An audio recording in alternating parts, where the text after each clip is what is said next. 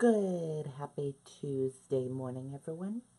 I'm Riley King, and welcome to your news, weather, and traffic update right here on the Riley King Radio Network.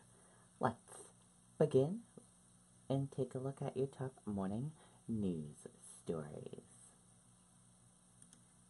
Your first top morning news story: Bedford parents call on some school officials to step down.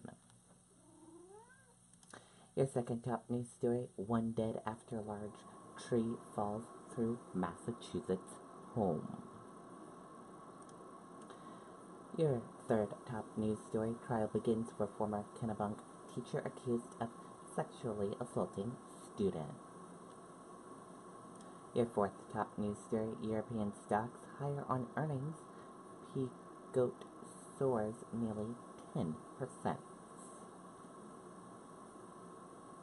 And your fifth top news story: Democrats slam Trump on security clearance, introduce a resolution condemning president's statements in fiscally. And now let's take a look at your weather and traffic. Weather right now is overcast, 72 degrees. Your weather for today: some sun with a pop-up storm this afternoon possible. Highs in the low to mid-80s. And for tonight, warm and muggy, patchy fog, lows in the upper 60s. And now let's take a look at your traffic.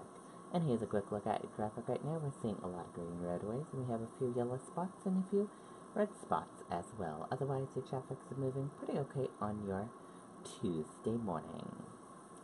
And that does it for your news, weather, and traffic update right here on the Riley King Radio Network. I hope you all have a great rest of your day, and I'll see you back here later on today for another news, weather, and traffic update. Goodbye, everyone.